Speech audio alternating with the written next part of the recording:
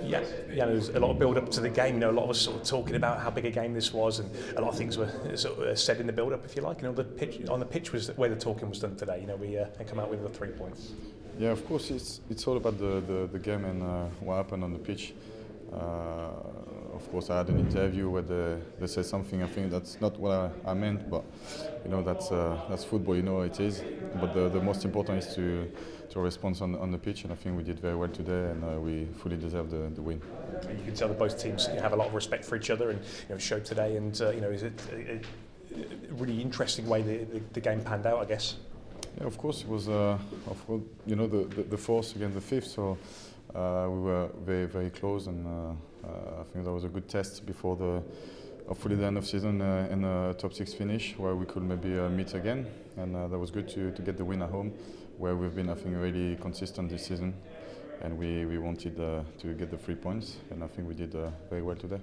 When we spoke in the week, I asked you about your favourite goal so far this season. Has this got to be got to be up there now, surely? It's another important goal, to be fair, but it's difficult to take one most favourite. Of course, today was massive because we really wanted to win, and it's a 1-0 win, so that's a really important goal. But as I said, every goals are important as long as you win. And it could have been a couple more, there were other chances, and I suppose if any of those had been taken, it might have been a little bit of a more comfortable end to the game, but luckily that one goal was enough today. That was enough, but as I said to the lads after the game, we have to be really pleased with the performance and the win. But when we got those chances we had today, I think if we have to make the playoff, we will have to be clinical, because it could be a 2-0 or 3-0 win. And if you have to play 2 legs, it could be a massive advantage to win 2-0 or 3-0 instead of 1. So hopefully, if we have the same chance in a month, we will put them in the back of the net.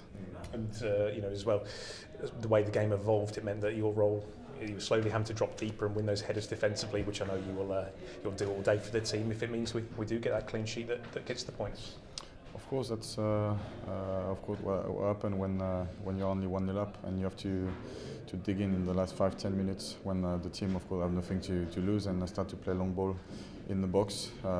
They put their centre back, who was quite tall as well, up front, to try to nick something and get the draw.